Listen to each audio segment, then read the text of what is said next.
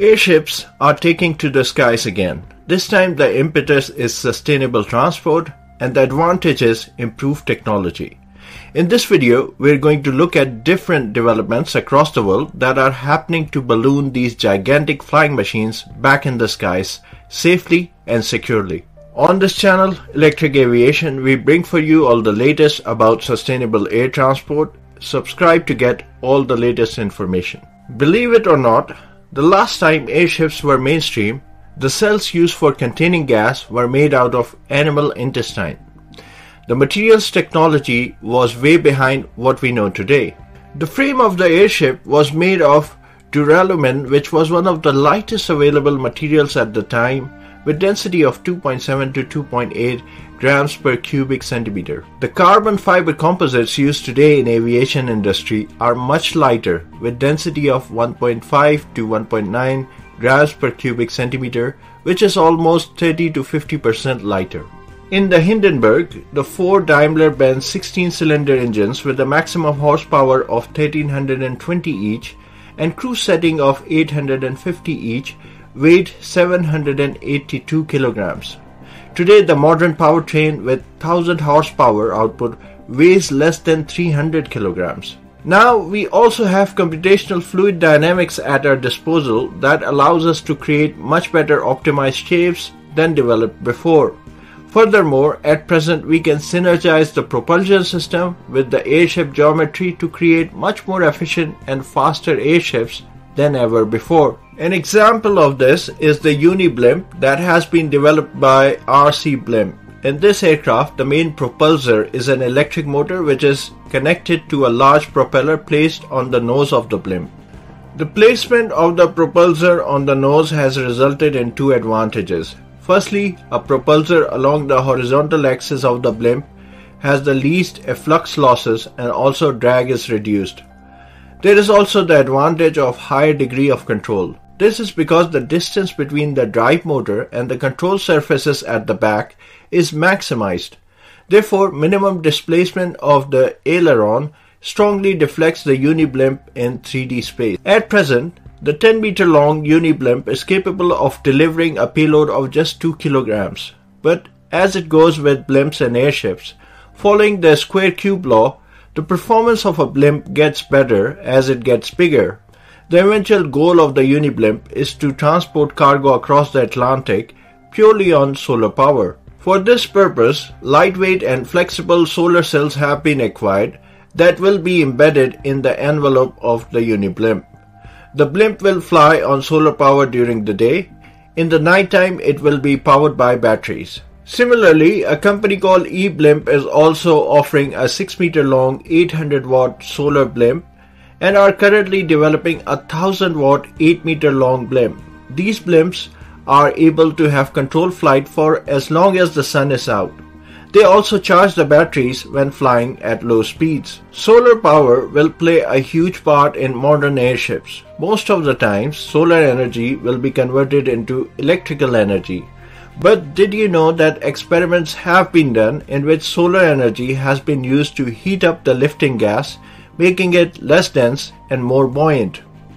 In the aircrafts called solar balloons, the inside air is heated by means of solar radiation, usually with the help of black or dark balloon material. A vent at the top can be opened for descent and deflation. Interestingly, manned flights using solar balloons were already done back in the 1970s. In one design, a balloon was made by a spiral tube fabric in a tetrahedron shape. Tracy Barnes used this balloon and completed the first human-carrying pure solar balloon flight on the 1st of May 1973. This was followed up by a solar balloon designed by Dominic Michaelis called the GBAVU. This solar balloon's envelope worked in tandem.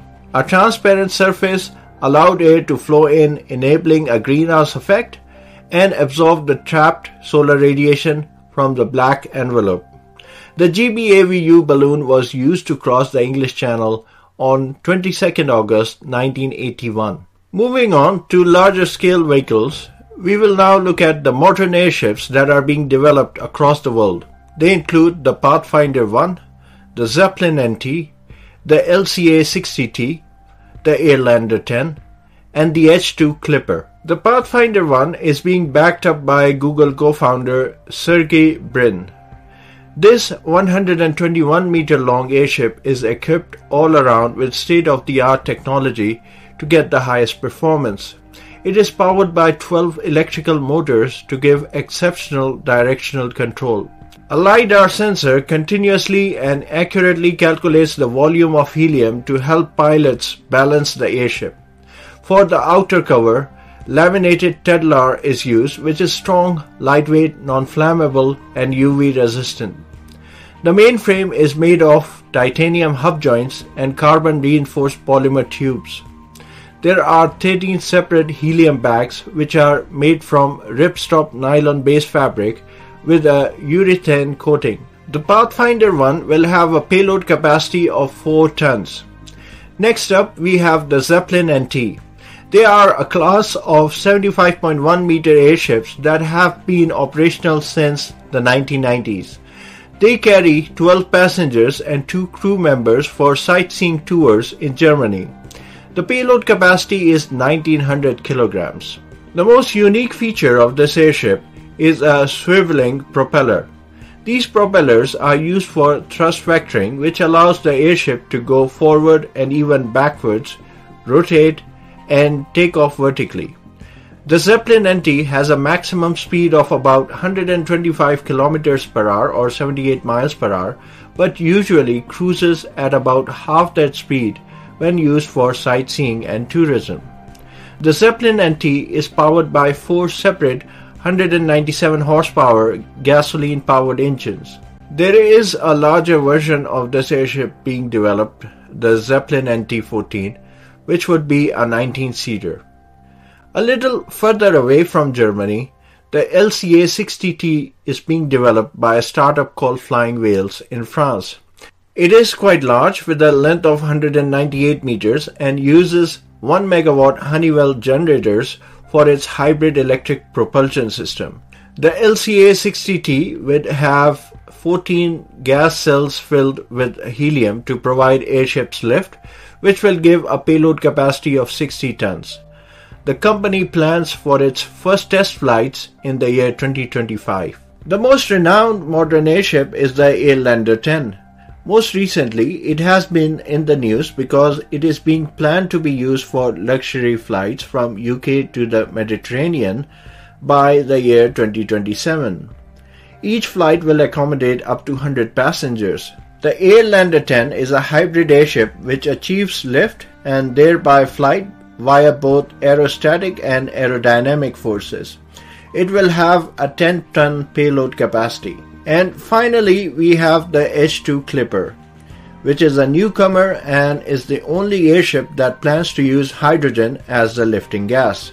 The main reason for this is because it will be more of a hydrogen transportation vehicle in the emerging hydrogen energy paradigm. It is being dubbed as the hydrogen pipeline in the sky that will deliver hydrogen to remote areas. The Clipper will have a lifting capacity of 20 tons and will have a cruising range of over 6,500 miles. It is also an airship with the highest speed, that is up to 225 miles per hour. When developed, the H-2 Clipper can disrupt the cargo transport sector. The Clipper is a huge ship that is 1,000 feet or 304 meter long. A 40% scale prototype is being developed that will be flight tested in 2025. The very advanced design of the Clipper was developed through a technique called generative design. In this technique, the AI software looks at millions of options to overcome the given constraints. It then draws out an optimal design. The H-2 Clipper also features a propeller on the center line but on the rear side. There are many factors that are aligning for bringing back airships in our skies. Billionaires are investing, legislation is favorable, and the economics are lucrative. For airships that will be relying on solar energy for propulsion, scientists have most recently published a study on optimal routes for the airship for cargo transport. The research team have mapped out highways across the ocean using wind data and solar availability to further influence the airship's journey. These routes snake into the North Atlantic in the summer and plummet towards the equator in the winter, all in search of the optimum amount of solar energy during transit. At present, there is a ban on the use of hydrogen in USA for use as a lifting gas, but there has been advocacy to repeal the law given that we now have sensors that can detect a leakage, and outer gas cells and covers are now made up of non-flammable materials. Solar balloons with gas burners, even hydrogen burners, can also be looked for cargo transport. So what do you think about modern airships? Will they fly? Do let me know in the comment section. And with this, the video is concluded. If you learned something from it, then please do give it a thumbs up. Thank you for your attention.